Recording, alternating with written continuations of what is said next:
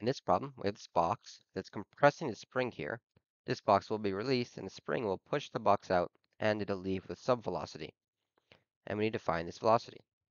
Well, I'm going to start by writing my work equation. Work is going to be equal to E2 minus E1, where this work will be work done by friction. We're also neglecting air resistance, so the only non-conservative work will be done by friction. Energy 2 will be when the block is in motion, it'll only be kinetic.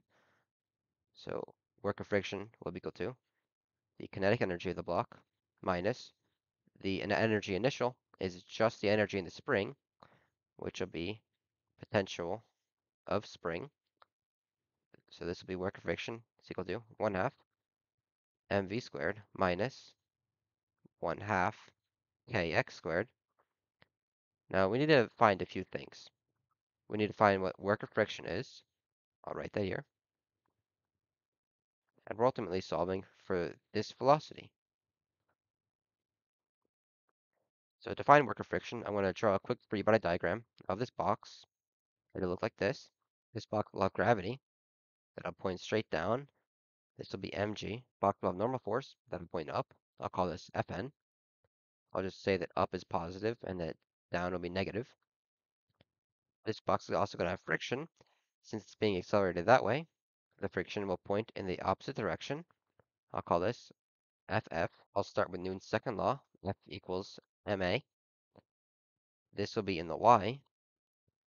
There is no y acceleration because this box doesn't jump off the ground or sink into the floor. So that'll be 0. The force in the y will be Fn, which will be positive, and mg, which will be negative. So it'll be Fn minus mg is equal to 0. So Fn is equal to mg. Now force of friction is equal to mu Fn.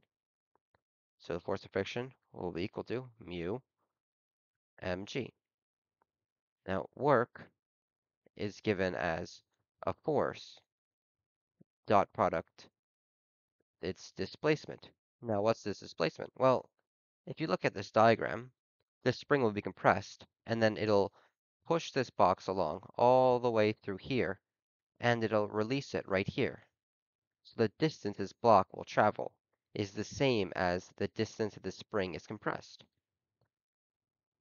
So the work of friction will be equal to the force of friction, be mu mg, dot product, the displacement, which will just be x. Now the definition of the dot product says that the work of friction will be equal to the magnitude of mu mg times the magnitude of the displacement times cosine of the angle between them. I'll call this theta.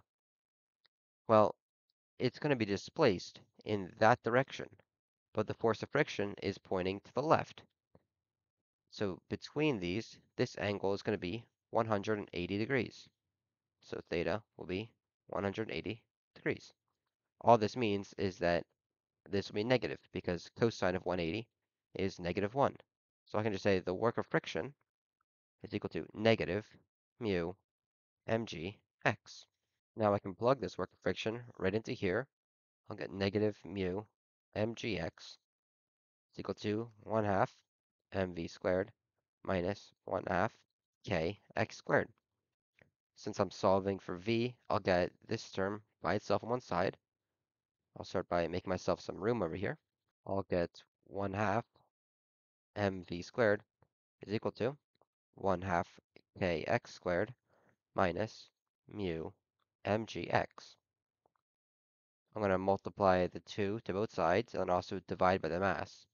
I'll get v squared is equal to kx squared over m minus 2 mu mgx over m. These masses will cancel. I'm going to take the square root of both sides, and I'll get that v is equal to the square root of kx squared over m minus 2 mu gx. And that is your final answer. Thank you for watching.